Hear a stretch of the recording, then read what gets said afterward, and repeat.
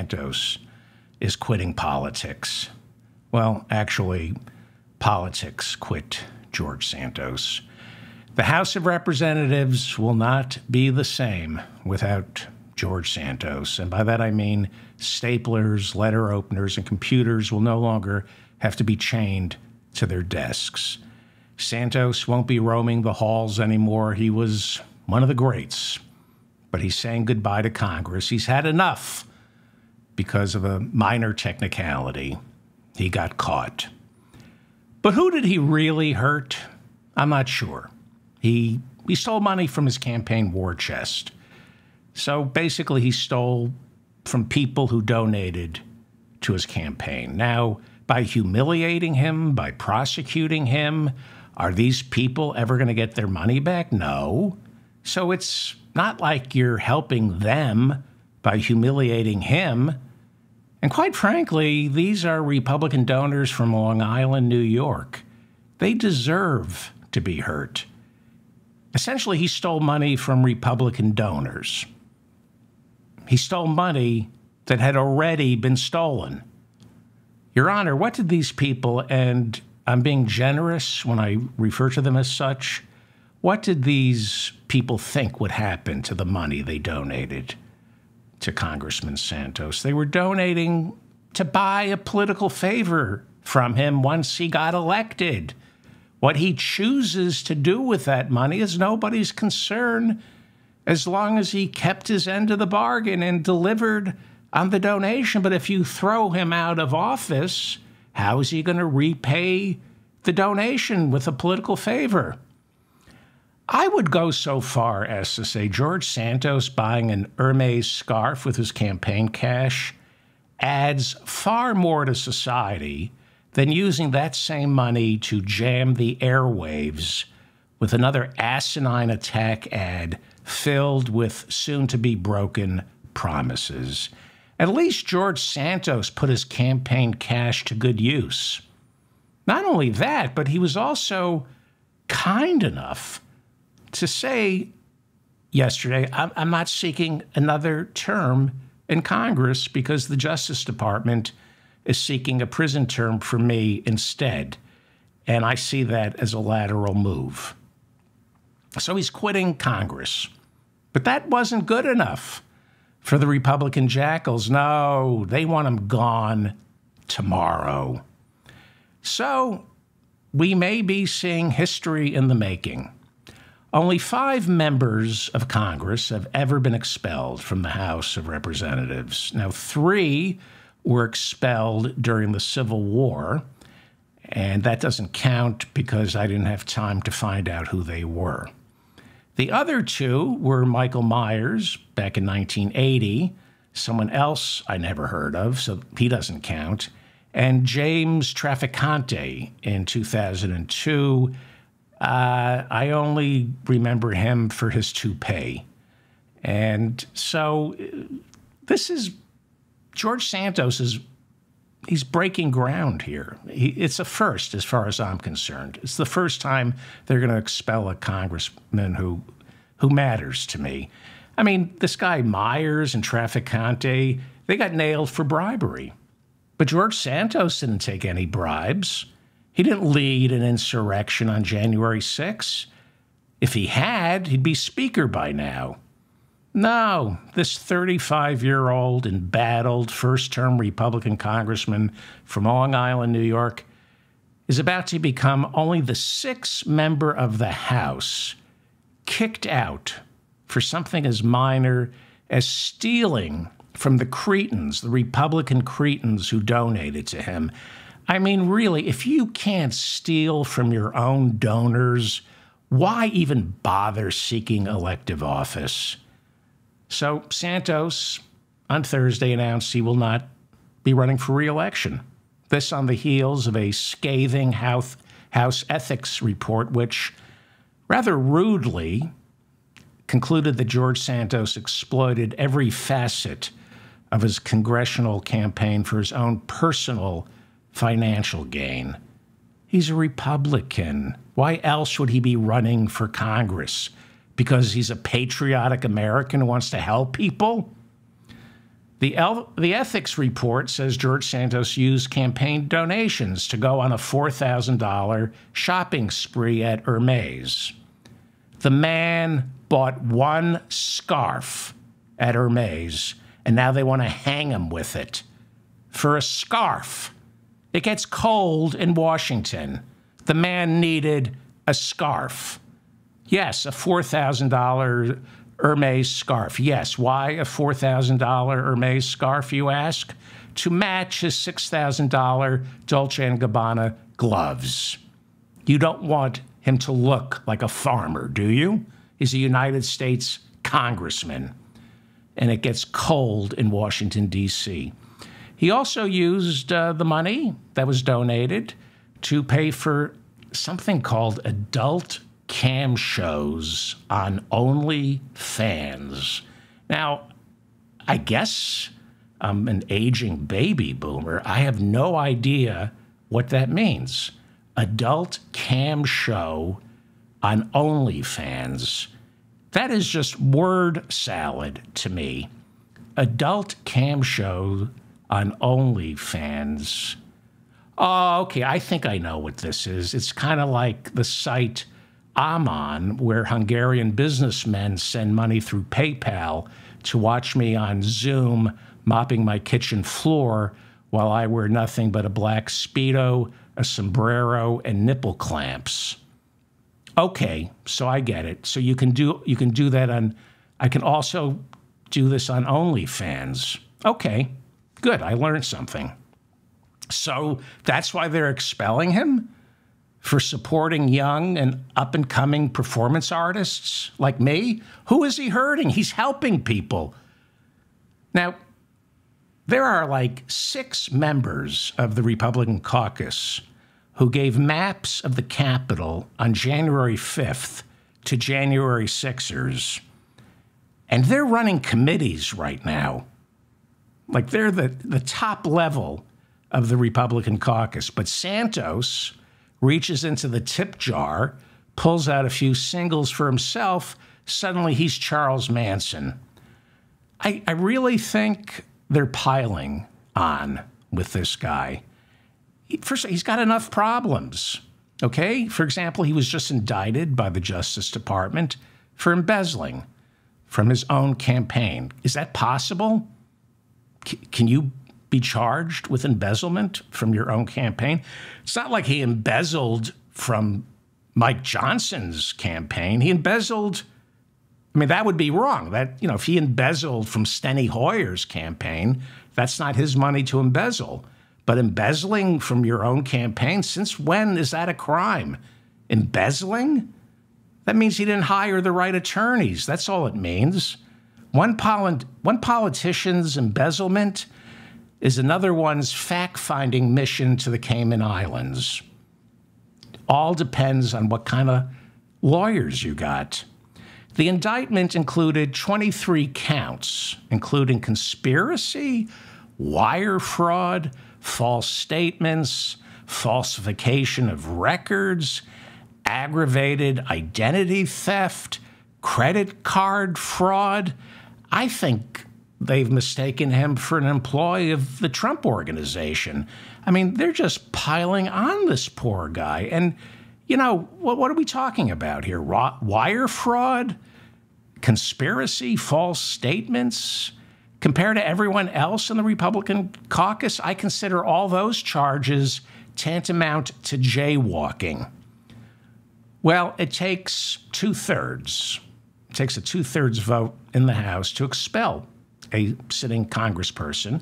This is a vote he already survived, and now the question is, will he survive another vote? I mean, he's already said he's not running for re-election. Do you have to throw him out? Well, it looks like they're going to. It looks like they're going to vote to expel him after Thanksgiving. Looks like they have enough votes to remove George Santos, which means he would leave Republicans. If he is thrown out, Republicans only end up with a 2 to 3 vote majority until an election is held to replace him.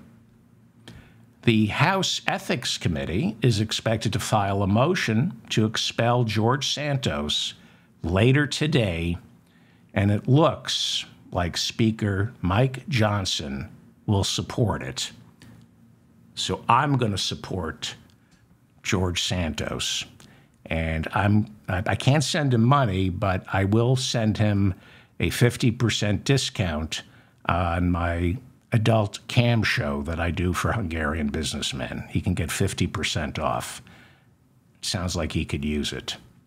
Santos called the ethics report, quote, a disgusting, politicized smear and a grave miscarriage of justice. He added, quote, if there was a single ounce of ethics in the ethics committee, they would have not released this biased report. I am humbled yet again and reminded yet again that I am a human and I have flaws, but I will not stand by as I am stoned. He's stoned? Oh, as I am stoned by those who have flaws themselves. I thought he was like me right now. Well, we're going to miss George Santos. He's one of the greats. He truly is. This is the mop-up for November 17th, 2023. I'm David Feldman. Please like this episode so I remain in your feed, share it, and subscribe to my newsletter and my channel, and leave a comment. Please correct me when I'm wrong. In California, a jury inside a federal courtroom found the 43-year-old man who bludgeoned Paul Pelosi over the head with a hammer guilty of attempting to kidnap Nancy Pelosi, the then Speaker of the House, as well as assaulting an immediate member of a federal official's family. Now, this happened about a year ago. You would think Megyn Kelly, Jesse Waters, Laura Ingraham, Charlie Kirk, Tucker Carlson, they all trivialized this attack and said it sounded fishy. They said it sounded suspicious. Some of them said, what's going on? Why is Paul Pelosi allowing a young man into his home at 3 in the morning when his wife is in Washington, D.C.? This is San Francisco. And a couple of them suggested that this guy who hammered Paul Pelosi on the head was a male escort hired by Paul Pelosi, and it all went bad. Well, turns out he was a deranged, mentally ill, homeless person, and so you would think people like Jesse Waters, Megyn Kelly, Laura Ingraham, Charlie Kirk, Tucker Carlson, they would apologize. They would correct themselves for making Paul Pelosi's brutal attack far worse for him and his family. But they will never correct themselves. They never say, I made a mistake. They never apologize for libelous conjecture, because to fascists, political violence is a joke. It's a joke to them. In Minnesota, a federal judge sentenced the man who attacked Democratic Congresswoman Angie Craig inside an elevator. He was sentenced to more than 2 years in prison. In February, Congresswoman Craig, Democrat, got into an elevator in her Washington, D.C. apartment when the accused and convicted man proceeded to punch her in the face, smash her against the wall, and hold her in the elevator against her will. The Congresswoman said she threw hot coffee in his face and was able to escape. He later pled guilty and is reportedly suffering from severe mental illness. Now, Congresswoman Angie Craig, Democrat, said after her attack, people on social media mocked the assault. Well, of course they would.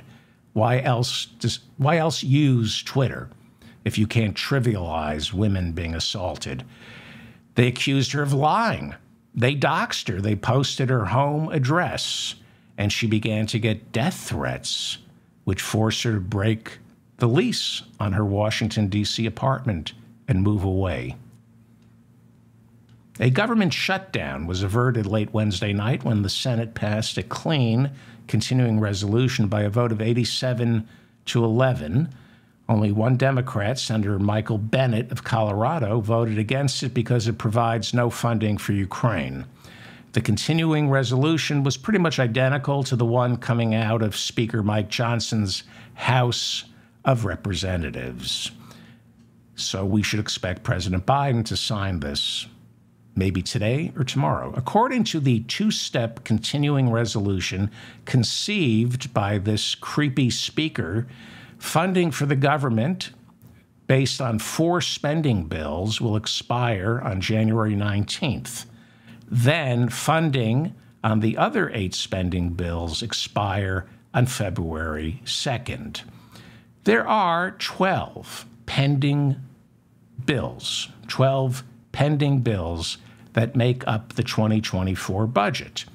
The continuing resolution will keep spending at 2023 levels, and then when we finally get a 2024 budget passed, then we start spending at 2024 levels. Here is where the budget process stands right now. This is the nuts and bolts of democracy, something I don't pay attention to. I don't pay attention to my own budget. It's too scary, and they don't want us paying attention to where our tax dollars go. And I've made a promise to myself and to my listeners that we will learn the budget process because it is democracy. You don't need a violent revolution to change things. Learn the budget process and you can move mountains. So this is where we are. The House has passed 7 out of the 12 spending bills, right? I know I repeat, but this is, the budget is comprised of 12 appropriations bills. There was a law passed in 1974 that changed the way the budget process works. They divided the entire federal government into 12 separate appropriations bills, okay? Right now, the House has passed 7 out of 12 spending bills and sent them to the Senate. They are the defense bill, the Department of Energy and Water, Homeland Security, the Department of Interior. They passed the Environmental Protection Agency bill. There's one appropriations bill that covers the EPA and the Department of Interior. There's another one appropriations bill that covers the legislative branch. That's been passed in the House. They passed the military construction bill that's coupled with the Veterans Affairs bill. The State Department appropriations bill has been passed. And what's left in the House are 5 bills, the contentious spending bills. These are the ones, honestly, that are fun to watch because they argue over these bills. These are bills for, say, the Labor Department, Health and Human Services. They're still being debated inside the House as Republicans keep attaching these pro-gun, anti-LGBTQ riders to these bills. I talked about that, I think, yesterday or the day before. So that's where we are in the House.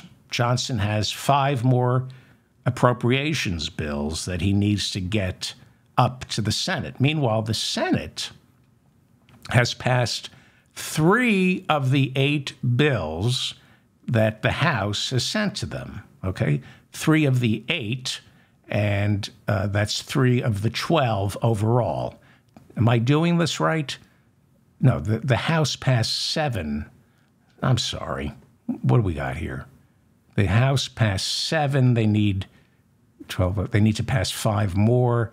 The Senate has passed 3 of the 7 bills that the House has sent to them, and they have 9 more bills. I think you all know what I'm talking about. You're ahead of me on this.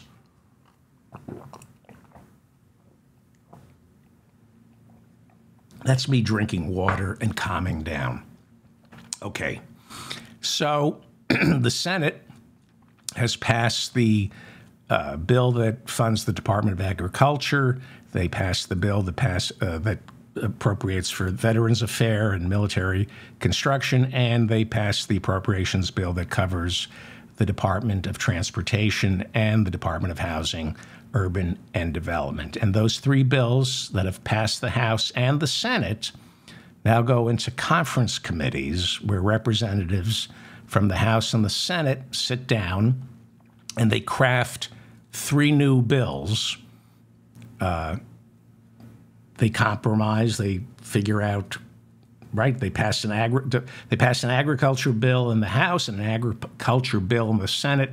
That bill goes into a conference committee in the House and the Senate, comes up with a final bill that is then voted on again in the House and the Senate, and then sent to President Biden's desk for his signature. Like I said, this is lifting up the hood of our democracy and learning how the engine works. And the more I pay attention to budgeting, the more I realize how next to impossible it is to fund our mammoth federal government. It relies on good behavior. It relies on patriotism. It relies on norms, people who want the system to work. It relies on members of the House. It relies on members of the Senate who take government seriously, who are willing to compromise. And when you pay attention to the budget and when you realize how easy it is to screw up this process, you see how vulnerable the process is, because democracy is vulnerable. It always is. Democracy, a republic, is vulnerable. And all it takes is a wrecking ball like Donald Trump or Marjorie Taylor Greene or Matt Gaetz or Chip Roy or the entire Freedom Caucus to grind the entire process to a halt and destroy millions of lives overnight.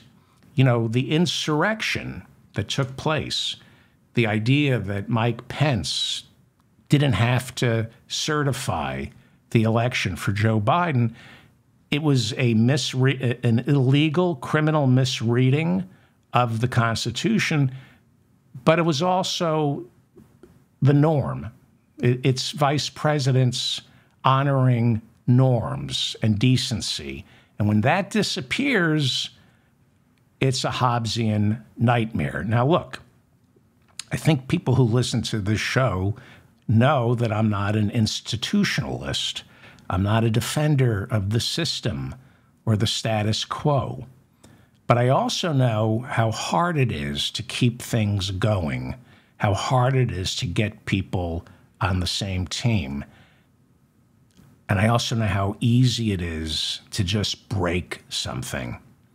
It's really easy to go into your kitchen and break plates and break cabinets and glass.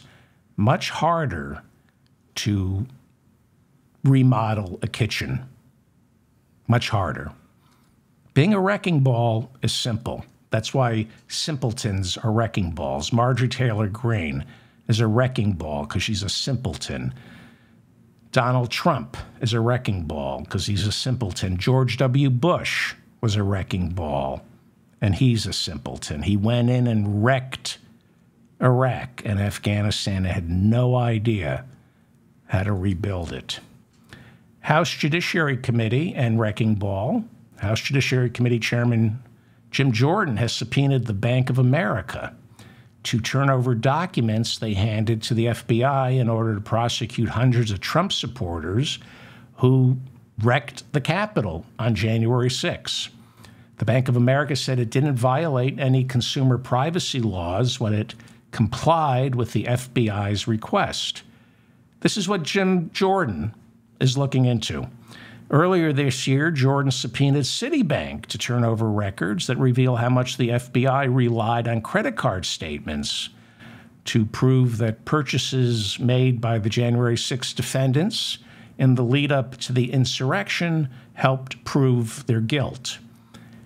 You know, while Jim Jordan is so busy with subpoenas and January 6, subpoenas about January 6, why not honor the subpoena that the January 6th committee sent you to tell us what exactly you talked to Donald Trump about during all those phone calls you shared on January 6th. How many times did you talk to Donald Trump before, during, and after the insurrection, Jim Jordan? How many meetings did you have with President Trump before January 6th? But he's looking into the prosecution of close to 1,000 of the insurrectionists. He's more concerned about whether or not their privacy was violated.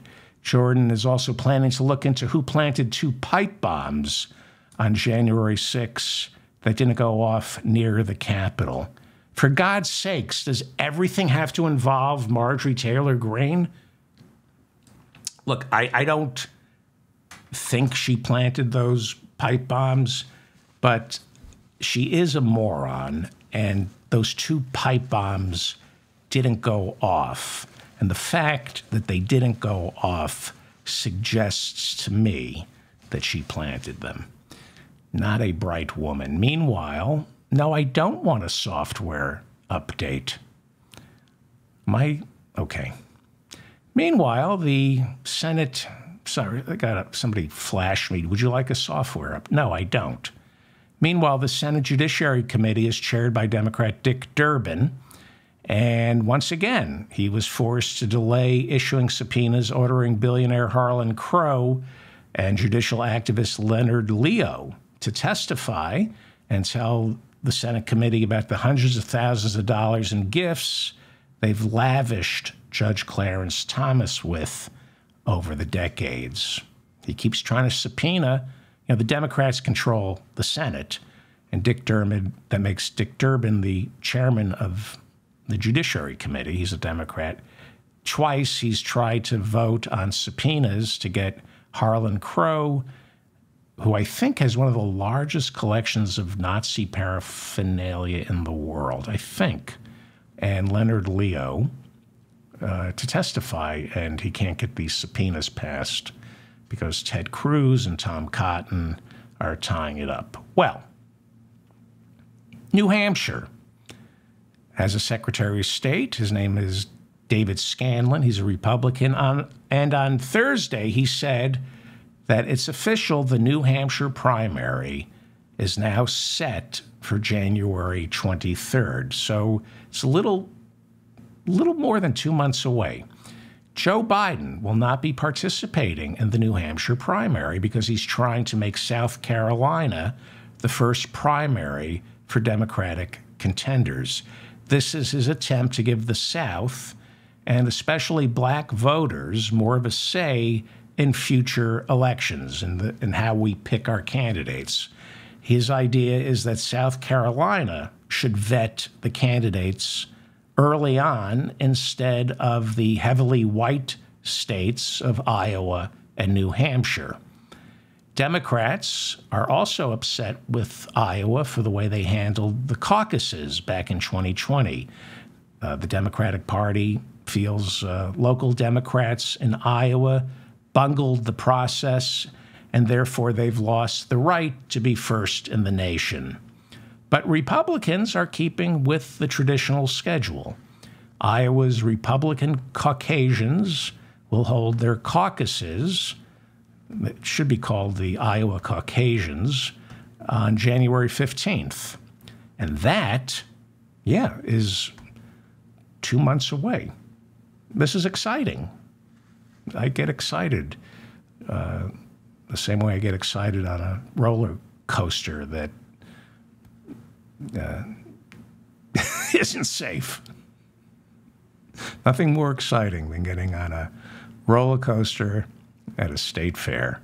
This is what it feels like, the 2024 elections. Well, Ron DeSantis' signature piece of legislation, his anti-drag law that helped catapult him to national prominence, was blocked by our nation's Supreme Court on Thursday. The law that DeSantis signed made it a crime to facilitate a child witnessing a performance that could be considered sexually explicit. drag shows, for example. The court said this raised several First Amendment considerations. And is a drag queen sexual?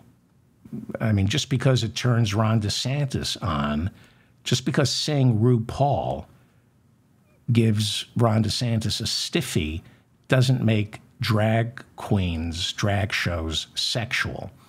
Semaphore reports that this is just another in an increasingly long line of DeSantis's anti-woke measures that are being blocked by the courts.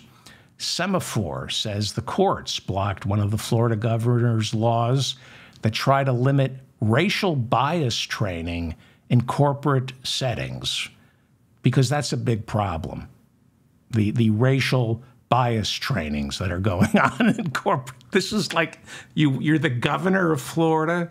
You can feed the poor, house the homeless, educate our students, clean up crime, and your biggest concern is limiting racial bias training in corporate settings. Go F yourself, really.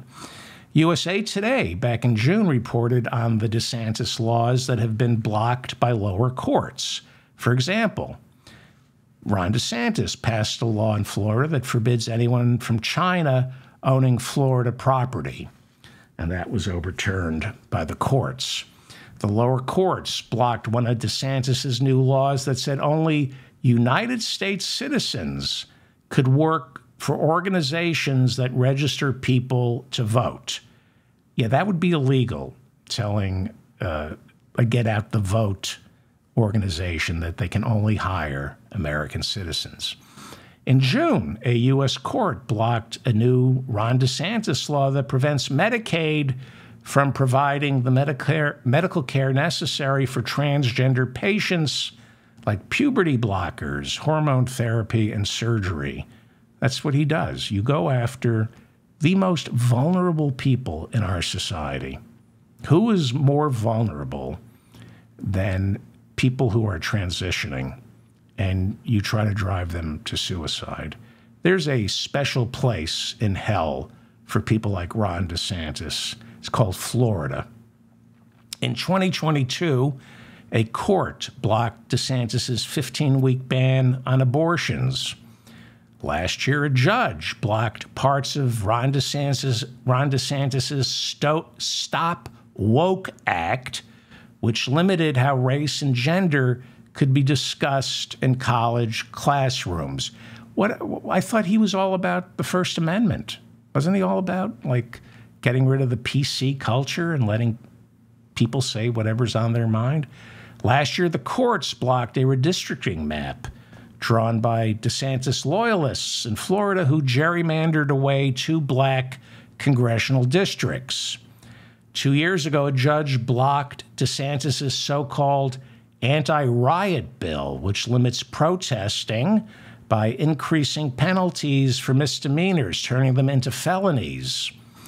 And the law also made it easier for the cops to charge protesters with inciting a riot. That was another law that the courts reversed. Now, Ron DeSantis on the campaign trail says since he became governor, Florida is where woke goes to die. Sounds like Florida is where laws against wokeism go to die. He's a failure. He can't even win on the culture issues. He's a failure. I've gone over the numbers. One of the highest crime rates in America, Florida. The one saving grace of a fascist is if you're a white, heterosexual male, it should be safe for you to walk the streets. And Florida is one of the unsafest places in America for white, heterosexual males. So what's the point of being a fascist if it's dangerous for white, heterosexual males? Well, fascists are stupid. He's stupid. Speaking of incredibly stupid, knuckle-dragging, mouth-breathing Neanderthals, Nikki Haley On yesterday's show, we went over a New Hampshire poll showing Nikki Haley vaulting past Ron DeSantis. She is now coming in second in New Hampshire. This is huge. You cannot overstate the importance of this. A new CNN poll of New Hampshire voters was released late Thursday night, and it's even better news for Haley. And this should be keeping Donald Trump up at night, but he doesn't sleep, so everything keeps him up at night. The poll shows Haley coming in second with 20% of the vote and Trump getting 42%. So Trump is coming down and she is going up. And as I've been saying for the past 3 months, Trump's poll numbers have only one way to go before New Hampshire, and that's down. He has a base and a ceiling, and that ceiling is going to keep coming down, down, down, and become his base. And he can't win with just his base. I know hope springs eternal with never-Trumpers. Well, I'm not a never-Trumper. I'm a Democrat. But the never-Trumpers are getting excited because there are little more than 2 months before the New Hampshire primary and the Iowa caucuses. So it's not too difficult to imagine that Nikki Haley, with momentum, with other candidates dropping out, and more Trump missteps, he's misfiring in his speeches. It's not hard to imagine Haley picking up steam and surpassing Trump in the New Hampshire primaries. Keep in mind, Nikki Haley doesn't need to win in New Hampshire. A strong second-place showing is enough for the narrative to coalesce where Nikki Haley's the only one strong enough to challenge Donald Trump. She doesn't need to win the New Hampshire primary. She just needs to come in a strong second. A lot of people think in 1968, Lyndon Baines Johnson dropped out because he lost the New Hampshire primary to Eugene McCarthy. But he didn't lose to Eugene McCarthy. McCarthy just did incredibly well, and it signaled to Lyndon Johnson, this is not, my days are numbered. So even though Lyndon Johnson won the New Hampshire primary, he didn't win it by enough, so he dropped out. So Nikki Haley, she doesn't need to win New Hampshire or Iowa. She just needs to do really well. She's the one. She's the one. When you look at the 2016 Republican race, Trump was up against eventually, I'm showing a picture. There were like 10 guys on the stage at that time. But he was up against 5 incredibly strong establishment candidates when he got to New Hampshire for the primary. You had Ted Cruz, Chris Christie, Marco Rubio, John Kasich, the Ohio governor, and of course, the frontrunner, Jeb Bush. It was a much stronger field in 2016. Trump was up against a much stronger field in 2016 than what Trump is up against right now. So these guys split the never-Trump vote back in 2016. Trump got 35% of the vote in the 2016 New Hampshire primary. Kasich, the Ohio governor, got 16%. Cruz got close to 12%. Jeb Bush only got 11%. Well, right there, you add that together, you got 39% versus Trump's 35%. You throw in Marco Rubio and Chris Christie, that's 17%. That gives you 56% of New Hampshire Republicans in 2016 not voting for Donald Trump. Okay? So, what we're seeing in the lead up to Iowa and especially New Hampshire in 2024, like I just said, is Donald Trump going up against a much weaker field than he did in 2016. And that could prove more of a challenge to Trump because it is now much easier for one challenger to emerge. And it's Nikki Haley. It's Nikki Haley. There's DeSantis and Chris Christie and Nikki Haley. That's it. And Iowa is, we're talking 2 months. I mean, they really have filtered out the candidates, much more so than in 2016. And that's bad for Trump because of Haley, DeSantis, and Christie. One of them will emerge, and more than half of the Republican Party theoretically will coalesce around them. Ramaswamy is nothing. He's a zero. So more and more Republicans are starting to see a clear pathway for Nikki Haley, especially if Ron DeSantis drops out before New Hampshire. The problem is Ron DeSantis just got the endorsement from the governor of Iowa, so he has to stay in the race until Iowa. But if he doesn't do well in Iowa, then it's down to Haley, Christie, and Trump going into New Hampshire. If Haley looks like she's going to be beating Trump in the next 4 weeks, Christie's donations start drying up, and so does Ron DeSantis' donations. And so you got Chris Christie dropping out, and he's going to campaign for Nikki Haley. And if Ron DeSantis is out of the picture, I mean, he's got to stay through Iowa. We're looking at a very interesting race. Really interesting. Trump versus Nikki Haley. This is, if it's down to Haley and Trump, Trump, what does he do? Does he fight dirty? How does he do this? Yeah, that's all he knows how to do. But will that work against a woman?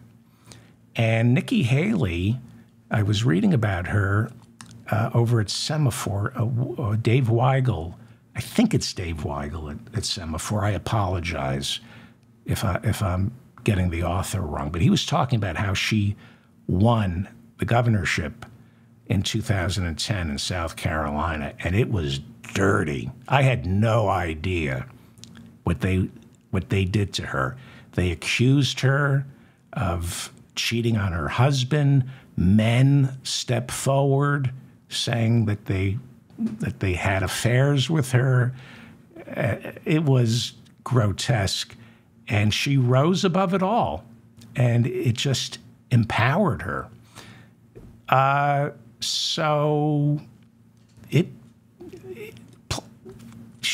Trump may not be equipped to deal with somebody like Nikki Haley, a Republican. It's hard to demonize a Republican woman in the Republican Party. Hillary is a different story. If it's down to Haley and Trump, with Trump going through 4 criminal trials before the convention, that's what it's looking like. 4 criminal trials in the lead up to the convention, plus the rape trial. That's the day of the Iowa caucuses. Trump knows that unless he wins the presidency, he's going to prison. That does things to a man, changes your mind, changes the chemistry in your brain. Trump is now fighting for his life. And this could end up being the ugliest and dirtiest race for any party's presidential nomination we have ever seen in American history. We saw 2 days ago what these Republicans are like in the House during these hearings. We see the infighting that goes on. This could be very, very ugly, and not in a good way, right? I'd like to see Republicans beating up on each other, But this could get really ugly because Donald Trump will not accept defeat, especially from another Republican, especially from Nikki Haley, a former member of his cabinet. There is no reason to think that if Trump loses, say, South Carolina or Florida to Haley, he will unleash an army of lawyers. He'll unleash a Brooks Brothers riot to physically threaten Haley campaign officials. I mean, he did lose in 2016. He lost the Iowa caucuses to Ted Cruz. The first thing he said was fraud at the polls. He said Ted Cruz stole that election. And then Trump started winning, and so he didn't have to play the election interference card. But if he starts losing some primaries and he's fighting for his life now,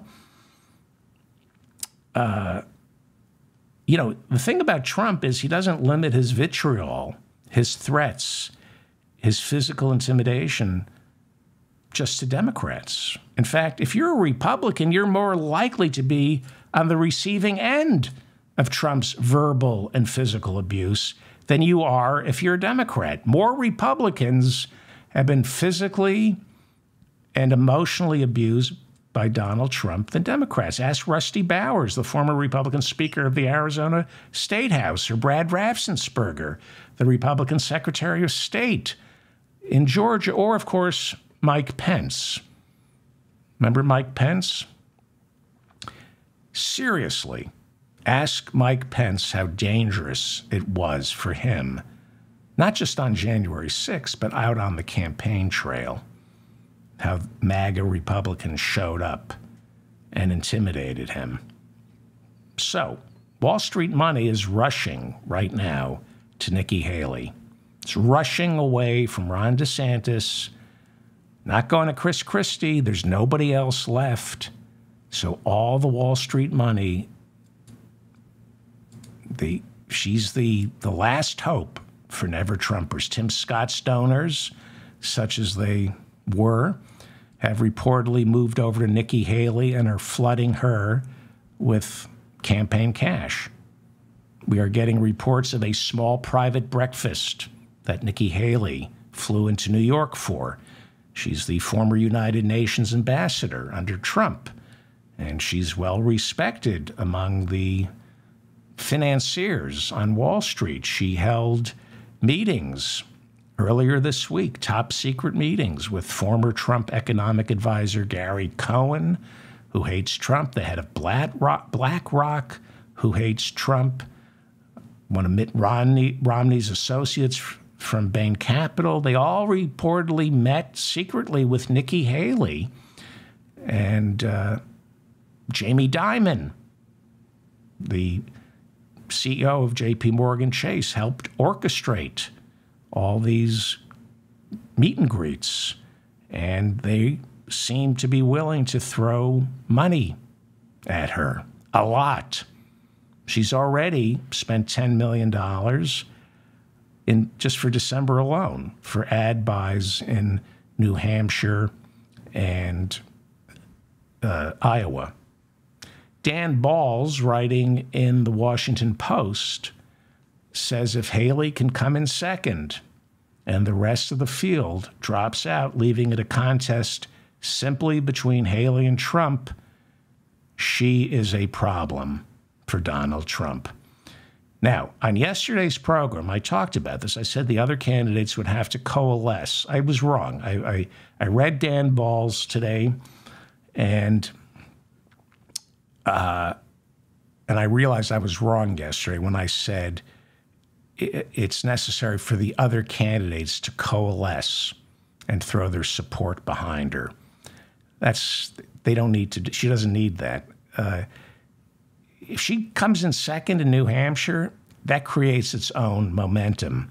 And while it's helpful to have your opponents drop out and endorse you, the media, coupled with the tangible excitement of a real showdown between Haley and Trump, That changes the dynamics of the race overnight, with or without Ron DeSantis and Chris Christie endorsing her. In the Trump era, never underestimate the importance of spectacle. Republican voters aren't there for policy. They're there for the sizzle, for the show. They pretend to talk about policy, but it doesn't hold up under scrutiny. It's an appeal to your emotions, especially your anger. That's what their policy is. This is going to be a spectacle.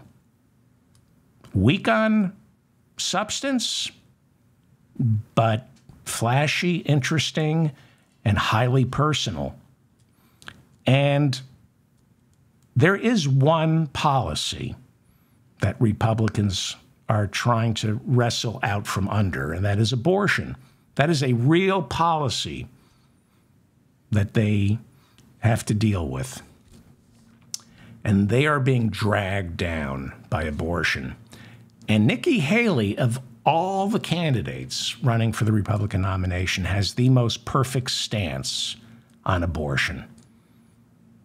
What is her stance on abortion? And it's better than everybody else's. Her stance is she's a woman. That's her stance. And with Republican voters, that's all you need. She's a woman. And she sidesteps the entire issue. She says, we don't need to demonize the other side. We need, she's for abortion. She's against abortion, but let's not demonize the pro-choicers. It's bullshit, but it plays well with ignoramuses. At the same time, this is the issue. Abortion, especially in the lead up to the convention. In the lead up to the convention, how Haley and how Trump discuss abortion will determine who gets the nomination. And Trump is making mistakes on abortion. When you get the nomination and you're running against Biden, then you can ease off on the accelerator. But if you want to get the Republican nomination, the infrastructure, the get out the vote infrastructure in the Republican Party is predicated on the pro-life movement helping you, the churches getting out that vote. You have to go all in on being against abortion if you want to get the nomination.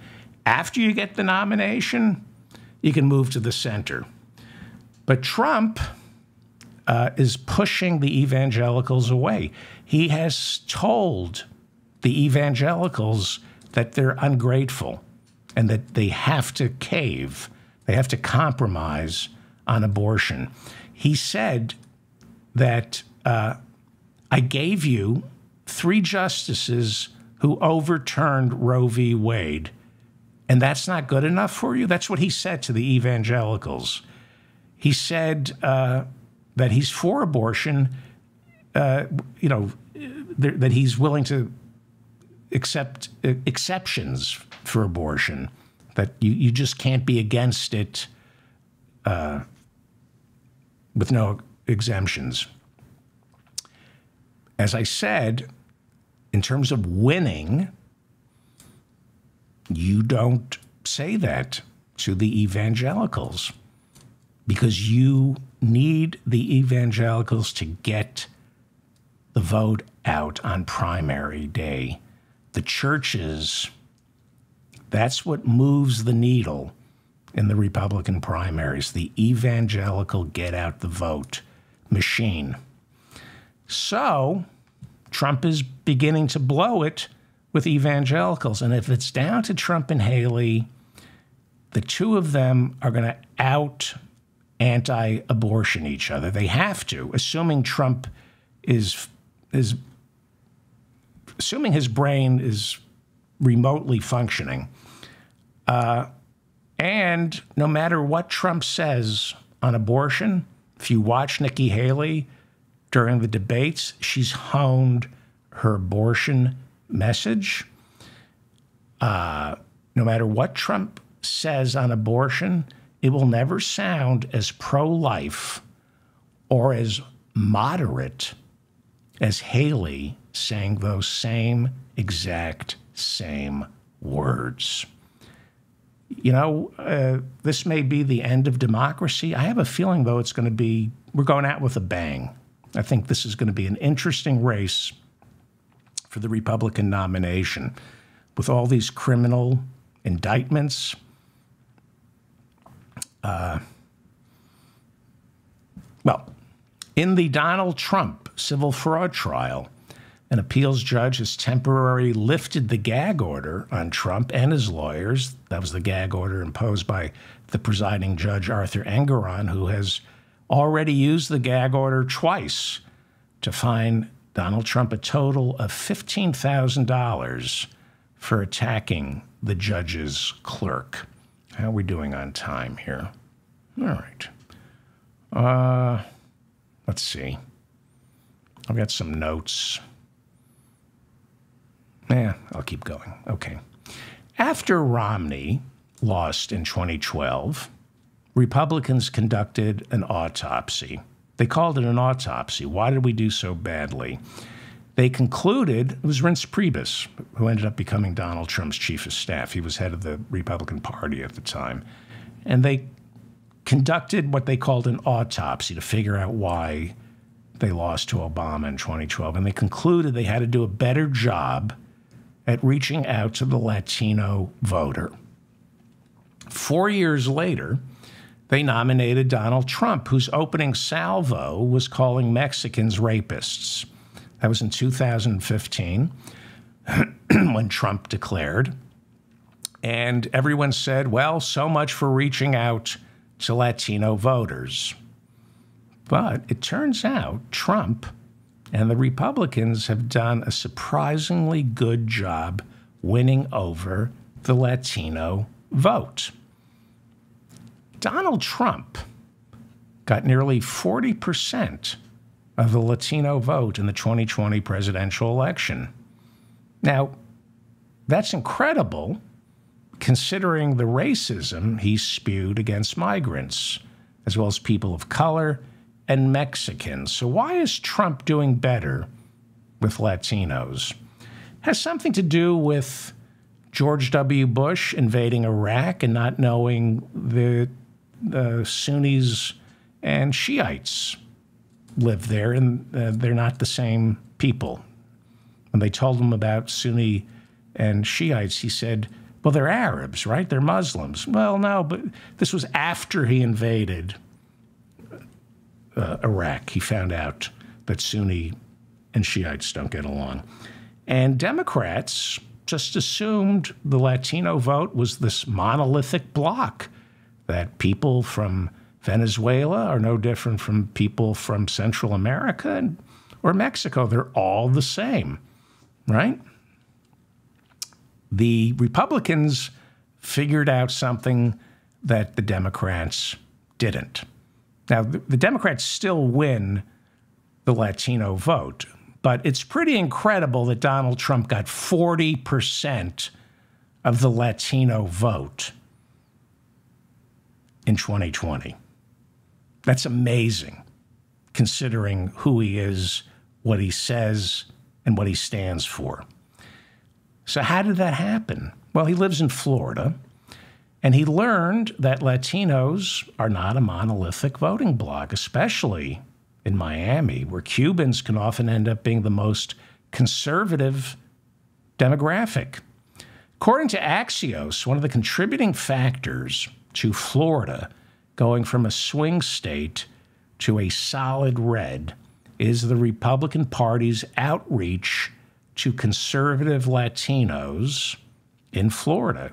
Cubans, they are refugees from the Castro regime, so they believe they know the evils of socialism firsthand, and more are gravitating to Republicans who present as the party of capitalism.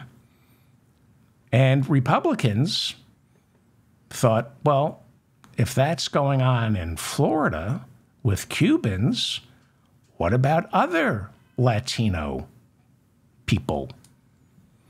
Trump and the Republicans have come to learn that in the vast expanse of Latino voters, it's not just the Cuban vote that's up for grabs.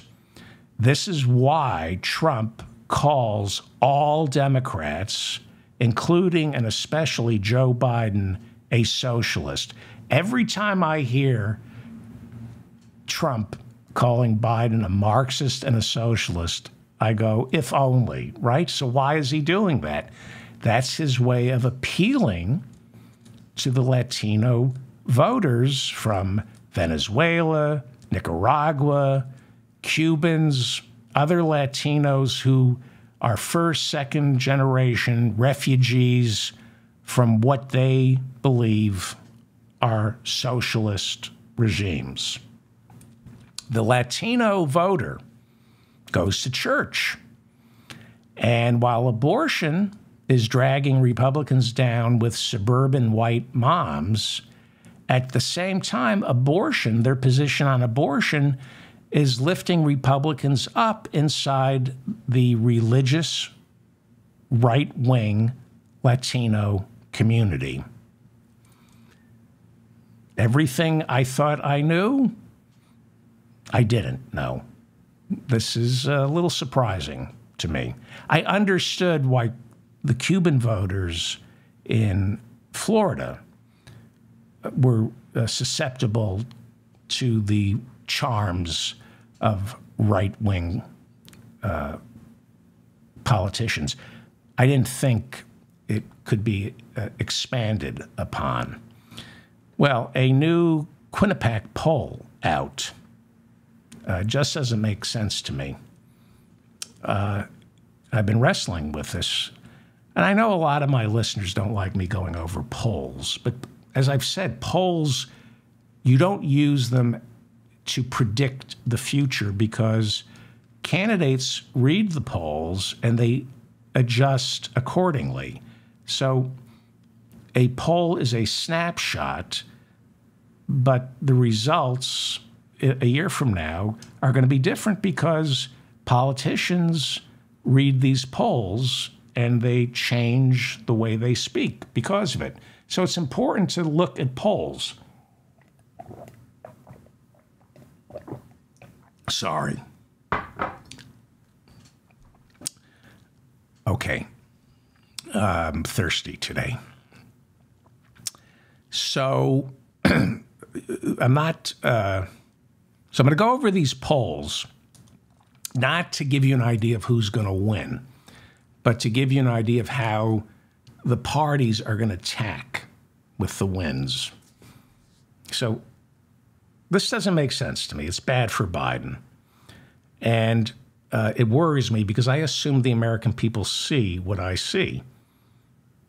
It turns out it's the other way around. I live in Manhattan. I don't see what the American people see. I see what they should see. I live in a city where most people just go to work and shuffle paper all day. And on paper, Biden has a stunning record to run on as long as you're one of the 40% of Americans who is eligible to vote and votes. On paper, if you crunch the numbers, Biden is doing great among, you would think, the 40% of Americans who are eligible to vote and vote.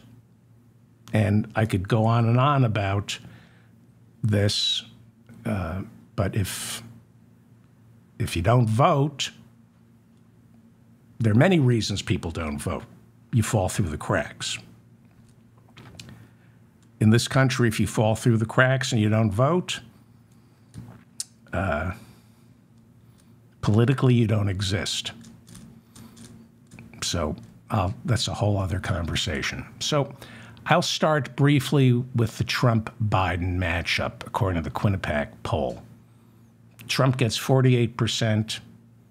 A year from now, Biden gets 46%. So that doesn't mean anything. It's a dead heat. Doesn't mean anything. However, this is when you go into what they call the internals, when you dig down, it seems a little more frightening. Joe Biden is underwater. His approval ratings are underwater. So at the top, this is the overall approval rating. 37% of the American people approve of the job he's doing. This is the Quinnipiac poll. That's really bad. 37%. You know, you got to, they say an incumbent needs to be at 51% to get reelected. That's what they say, but I'm going to tell you why I think it's no longer applicable. So he's at 37%. The same poll gives Donald Trump a 42% favorability rating. So Trump's favorability rating, 5% higher. It's a little better than Joe Biden's, but like Joe Biden, he too is underwater and drowning, and he was underwater in 2020 and drowning. So these numbers tell a story, and I think it's a story that will emerge. I don't think we're seeing it. What is happening is Americans are disgusted with politics overall. There is a general disgust now for Washington, D.C., so the entire political system is underwater. We've lost faith in all our institutions. Americans don't approve of anything. According to the Real Clear averages, Senate Minority Leader Mitch McConnell has a 22% approval rating. He's, what is that? He's more than 36% underwater. The Senate Majority Leader, Chuck Schumer, has a 31% approval rating. So he's doing a lot better than McConnell. But when you take into account that if your approval rating drops below 50%, you're drowning. Nobody, not Mike Johnson, the new speaker, not Vice President Harris, Nikki Haley, nobody's approval rating comes close to 50%. So what does that mean? It means Americans are going to vote. They have to vote for somebody. They're going to vote for a candidate even though they don't like or approve of them. I mean, you saw that with me in 2020. I didn't like Joe Biden. I didn't approve of Joe Biden. I voted for him. And I know people who didn't approve of Donald Trump. They didn't like Donald Trump, but they voted for him. The days of hero worship are over. The days of looking up to politicians as gods are over. And maybe that's healthier. So these approval ratings, which we used to rely on as leading indicators, may not be as accurate as they once used to be. Why do you vote for a candidate? Why would you vote for a congressperson or a senator or a president? Security. Financial security and physical security. You may not know that, but most studies show that deep down inside, when you go to vote, you're looking for somebody who will make you feel physically and financially secure. Doesn't matter what the truth is. People who are not financially or physically secure vote for Donald Trump, who makes them less physically and financially secure, but he makes them feel like he's provided them with physical and financial security. This is the problem with a democracy or a republic when you dumb down the schools and the voters, and you can't run on policy when you have to, as Adlai Stevenson said, sell politicians like soap. That's what we're doing. Adlai Stevenson warned in the 50s, if candidates start running ads, they'll just appeal to emotions and sell us like soap. I wish it was sold like soap, because there's truth in advertising. When you sell soap, you have to tell the truth. Not if you're a politician, you're allowed to just say whatever you want in a TV ad. So it's financial security, physical security, and what I call strange. Americans love strange. Political scientists call it something new and exciting. I call it strange. And Donald Trump, to his credit, he has got that locked. Nobody can compete with Donald Trump when it comes to strange and exciting. You just don't know what's going to happen.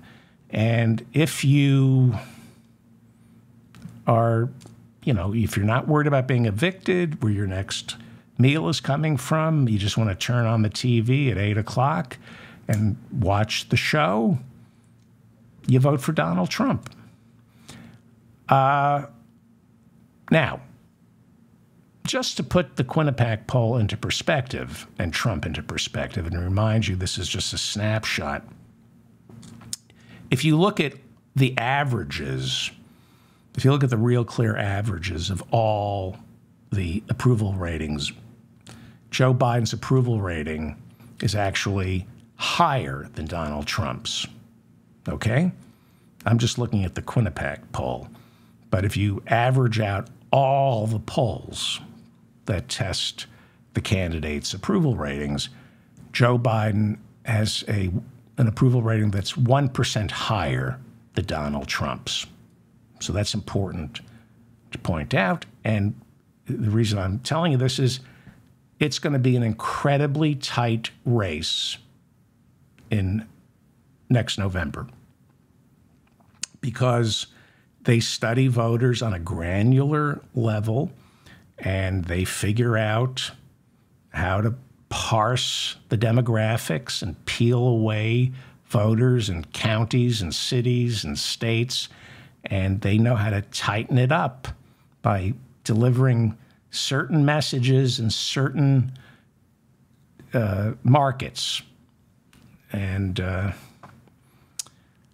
this is what happens when you have low information voters. They're susceptible to Facebook ads, right? So they find, let me find 100,000 Roman Catholic men whose wives left them, who are raising teenage daughters. And then you just start messaging to them. The Cambridge Analytica stuff that actually didn't work, but this is how they tighten these races. So, again, let's go back to the Quinnipiac poll. This is just interesting. It's not accurate. None of this stuff is accurate, but candidates will tack with the wind here. 47% of Americans approve of Joe Biden's handling of the war in Ukraine.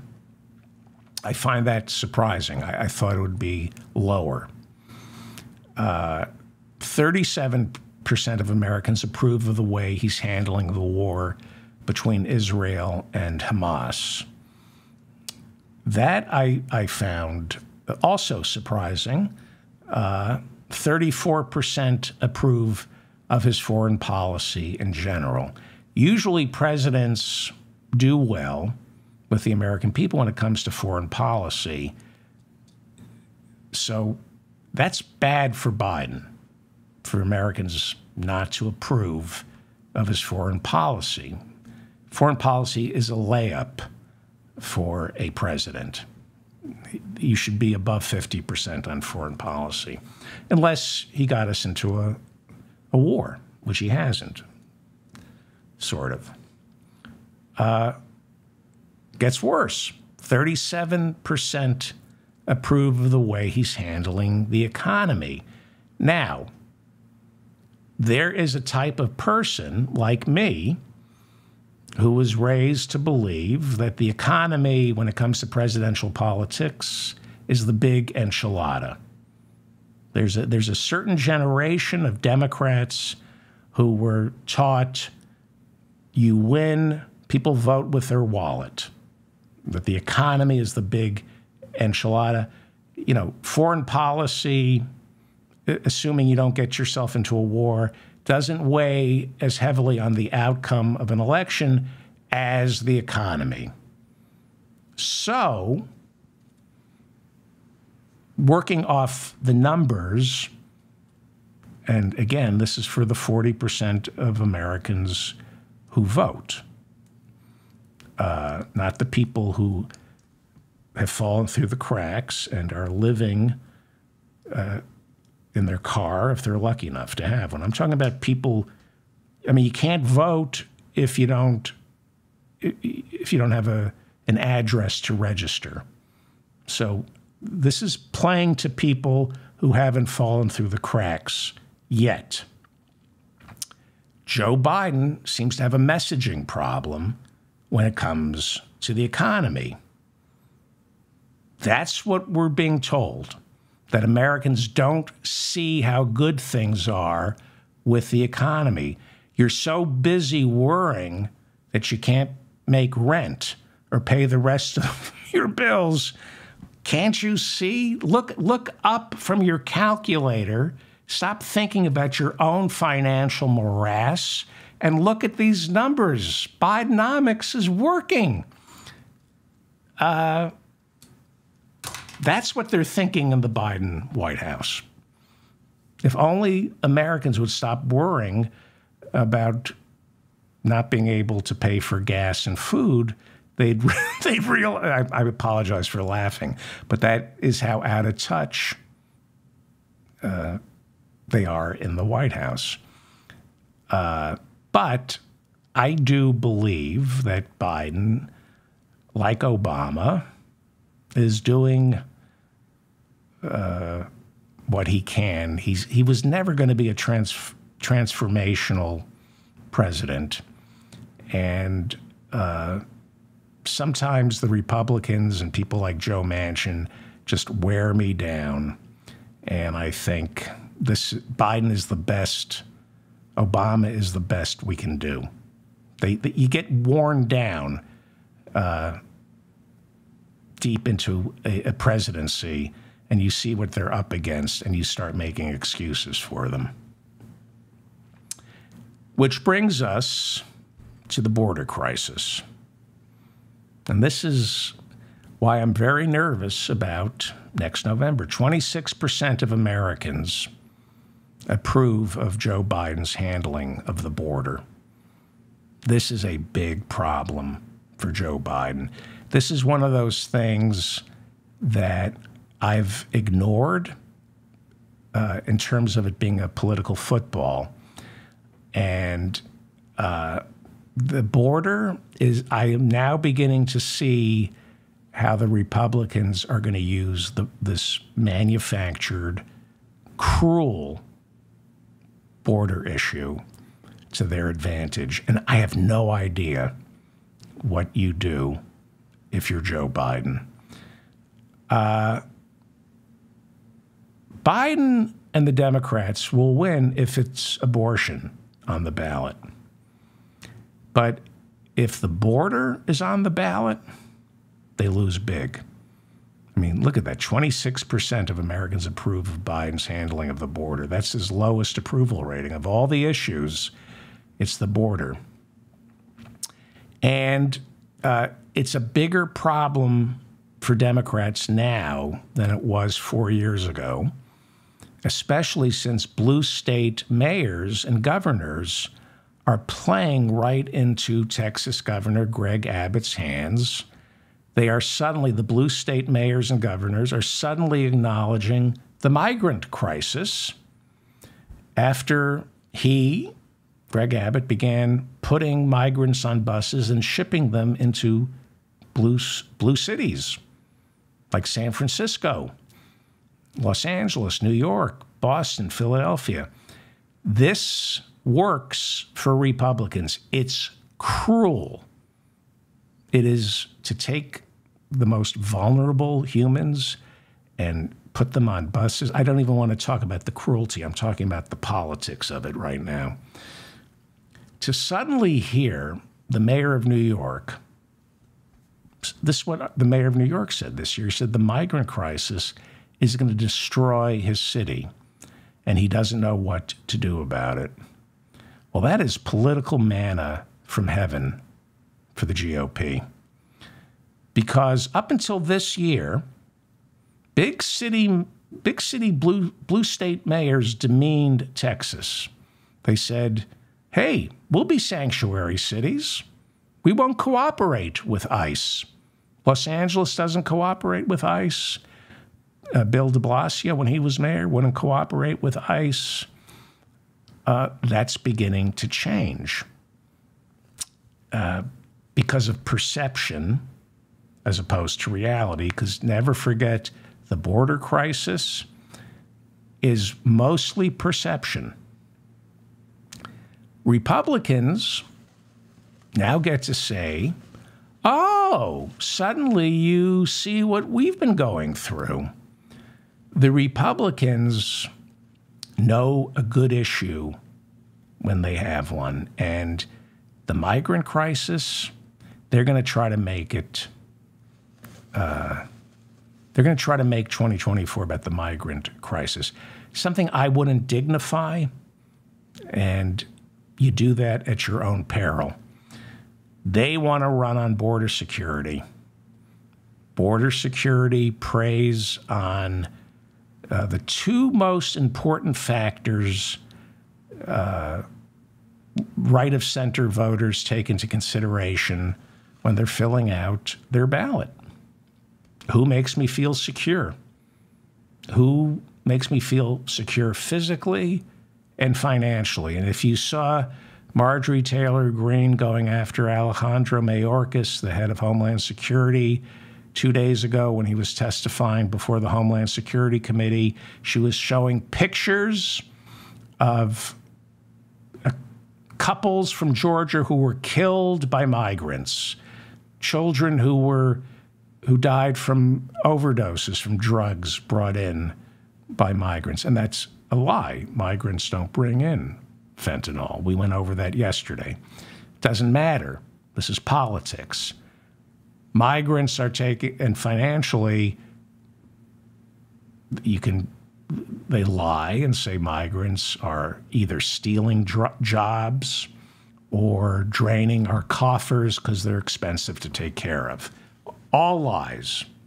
All lies. And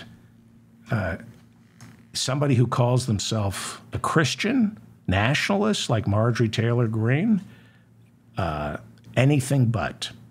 This is the most anti-Christian thing you can say, that America can't afford to take care of the migrants, when in fact you study Economics 101 and learn about the multiplier effect. You welcome a migrant into America and you give them $1. That dollar gets passed along, and that $1 in a week changes hands 100 times, and the city, the state, skims off the top with taxes. It's how you grow an economy, you effing morons. You effing racist morons. That's how this country got built. Bringing people in, throwing them some cash, and they spread it around. Money has to keep moving. When money moves, the economy grows. The fastest way to accelerate money is to bring migrants in, give them a little, here's some money, spread it around. So people like me who've been trivializing the border issue, we do it at our own peril. It's It is a manufactured crisis, but it works. Because you, especially with Republicans, because you can't win the border crisis politically using logic. So what is the 2024 presidential election going to be about? Well, if it were up to me and most Democrats, it would be the economy. And Biden can win that argument. If it's about abortion or the culture issues, Biden and the Democrats can win on that too. There's a reason the Republicans will not let go of the border, quote unquote, crisis. They understand that it taps into the right-wing primitive brain. It is a powerful political cudgel. It taps into defining who we are as a people, what language we speak, what color we are. It taps into the lizard brain's need for security. It taps into the idea that foreigners are invading our country. It taps into the distrust of Washington. Washington can't stop these migrants from sneaking in. It taps into national security fears. Vladimir Putin is an abstraction to Republicans, but migrants right at the door, well, that's a tangible threat that they can believe. The border crisis taps into economic precarity, scapegoats, finds a scapegoat for economic precarity. It's perfect for Republicans. You don't have to blame the rich. You don't have to blame corporate greed. It's the migrants. And when it comes to Republicans, it taps into their need to be sadistic, to find an enemy who you can hate and dehumanize. And it's much more satisfying to dehumanize people who you can actually imagine in your neighborhood, who you can see, who you think might be migrants. It taps into the America First isolationist impulses that way too many Americans possess. You know, I just want to be left alone. Why do they keep coming here? Why do we keep getting dragged into wars? Just leave us alone. Don't come here and don't make us go anywhere. So Nikki Haley has come up with a nimble sidestep when it comes to abortion. I don't think Biden has a nimble sidestep when it comes to the border, quote unquote, crisis, because there are 1,000 working parts to this so-called border crisis. And in today's political landscape, trying to explain the 1,000 working parts of a border crisis, voters, their eyes glaze over. The Republicans have an issue here. They love this because they can reduce it to good versus evil, brown versus white. The border as a political football is perfect for the Republicans.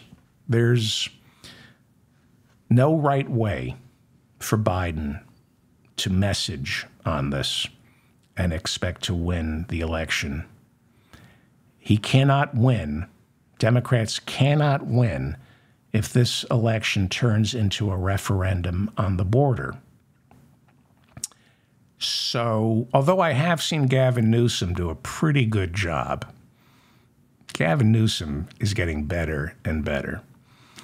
But we're talking about Joe Biden and the sclerotic Democrats in Washington, D.C. And I don't think if this somehow becomes the issue and And, it's just, can the Republicans force the border crisis down our eyeballs?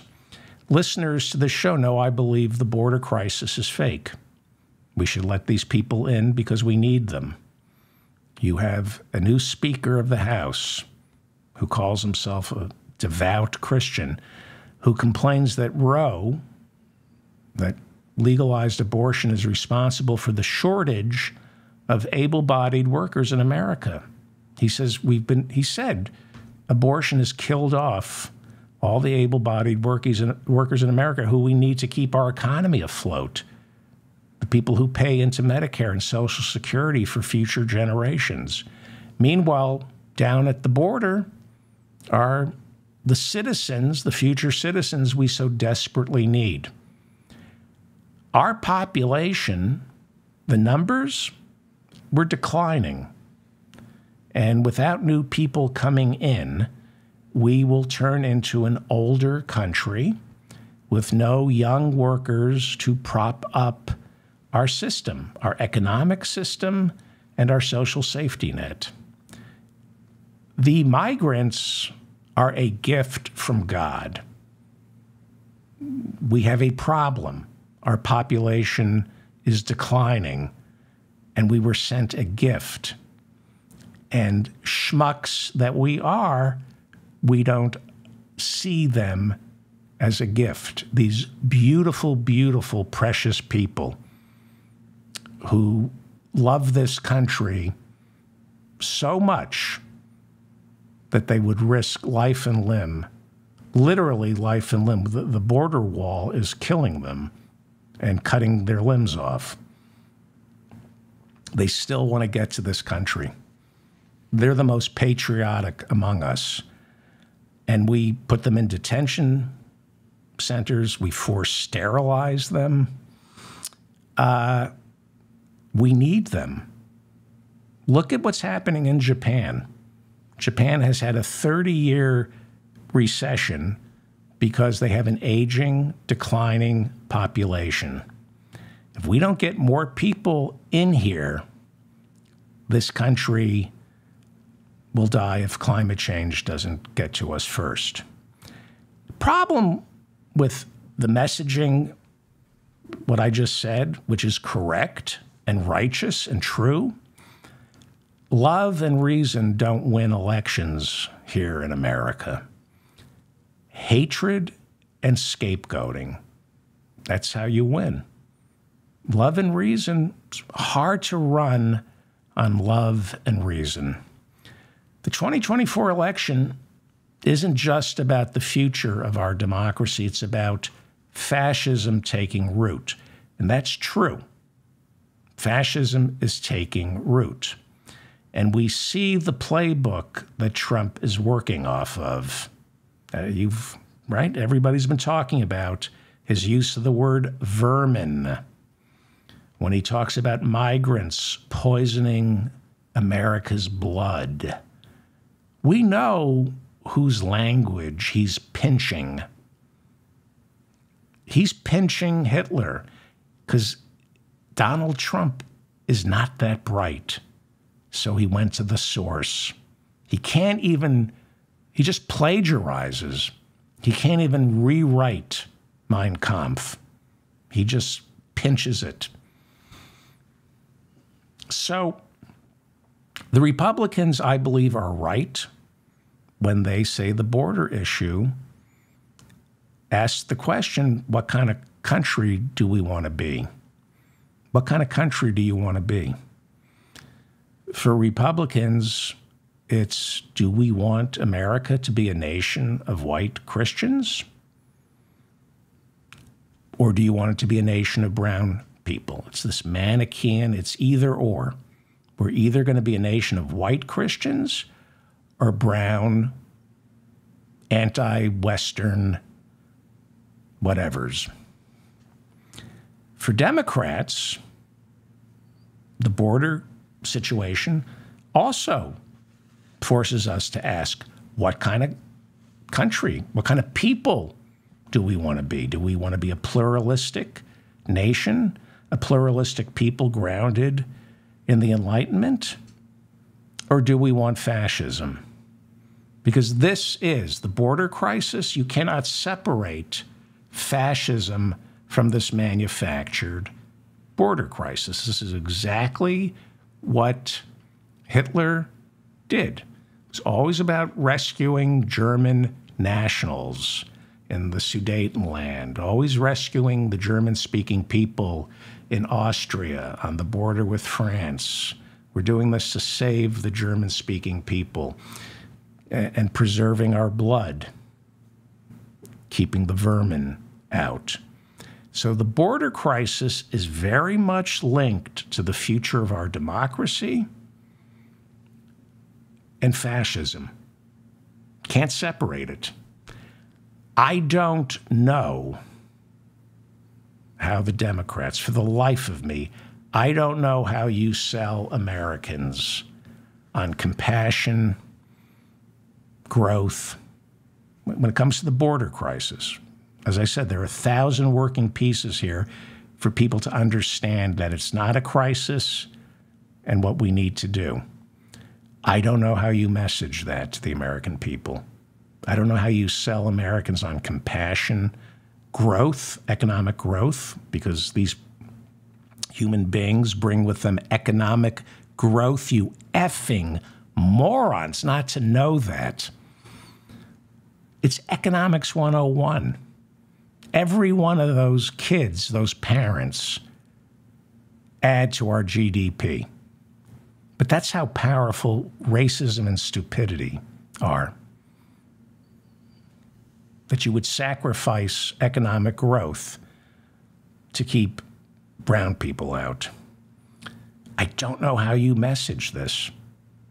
I don't know how you message why we need a social safety net, how that keeps you physically and financially secure. I don't know how you message the importance of taking care of people in need. And I don't know how you message love. I don't know how you do it, especially when you have the most hateful people in this country taking the moral high ground and claiming they're disciples of Christ. I don't know. I don't know how you beat them at this. I do think,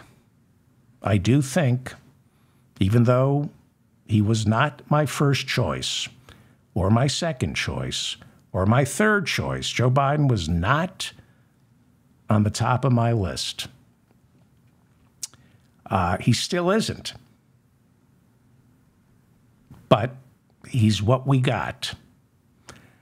I think the choice between Biden and Trump is a choice between love and hate. I do. And I worry that in America, hate always seems to win. So what's it going to be? Not Nikki Haley. Not Nikki Haley. I'd rather see Trump back in the White House than Nikki Haley. Because at least Donald Trump is a failure and he's self-destructive and he turns on everybody.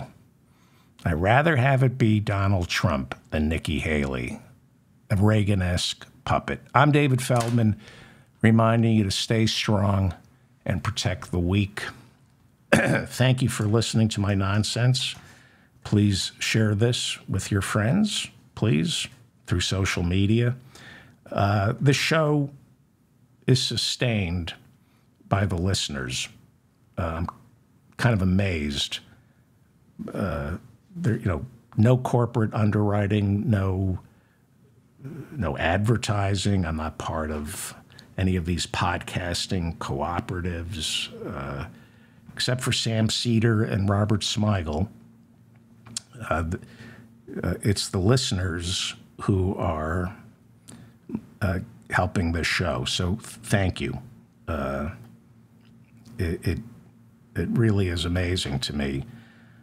And I'm just really grateful that people share the show. So thank you. Leave comments. One comment got to me. I got angry at this is good. I read your comments. One of you got to me, and I responded to it yesterday. So please correct me. Let me know what you're thinking. Subscribe to this channel. Please subscribe to my newsletter. I don't know who's up right now, but thank you. If Bob's here, thank you in the chat room. I will see everybody tomorrow. Thank you all. Did I remind you to stay strong and protect the weak? I don't remember if I told you that. Well, okay, bye.